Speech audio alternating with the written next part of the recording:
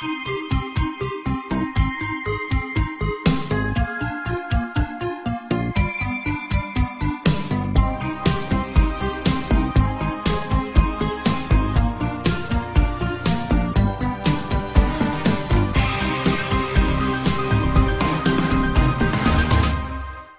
Curious Case of Igor and Grichka Bogdanov. The French Bogdanov twins are a baffling case.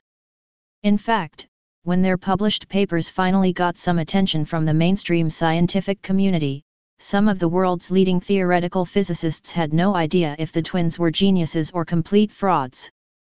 In 2002, the brothers skyrocketed to physics infamy when claims surfaced that they had published a series of papers that were little more than gibberish to get their doctorate degrees. Newcomers to the science game, they were better known as hosts of a 1970s and 80s French television show called Temps X. It wasn't until the 1990s that they entered the science world.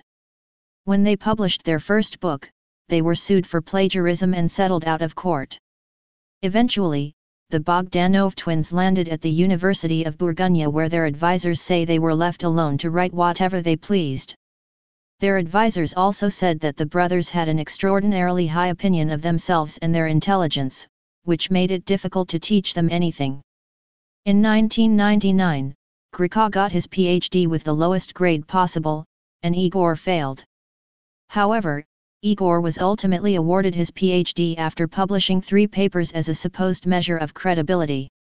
In an interview with the New York Times, Dr. Roman W. Jackie, the professor who approved Igor's thesis, said, "All these were ideas that could possibly make sense."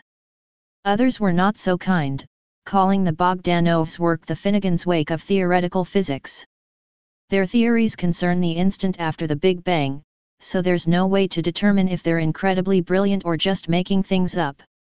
Some call their theories profound, others call them laughable, and some aren't even sure what the twins are talking about.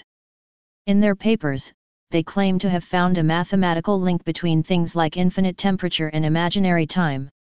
The brothers maintain that their work is legitimate, while others like John Baez, an expert in topological quantum field theory, call their theses gibberish.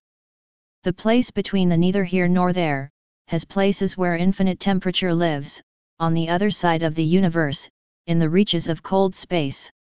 Infinite is just a number. Between the planes and the parallels, time spins in an imaginary state. For time is infinite, and the scale of temperature is imaginary after all.